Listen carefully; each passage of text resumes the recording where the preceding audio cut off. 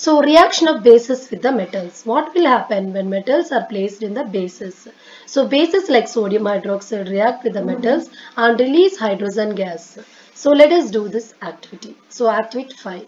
So repeat the lab activity by using sodium hydroxide instead of hydrochloric acid. Test the evolved gas with the burning stick. So which gas is evolved?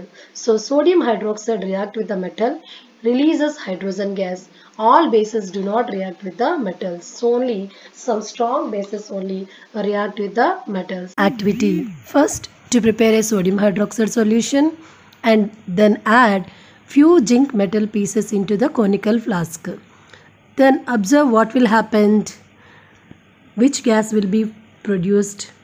So now introduce a incense stick or burning matchstick into the mouth of the conical flask. The flame of the burning stick will put off with a pop sound. So this is the test for hydrogen gas.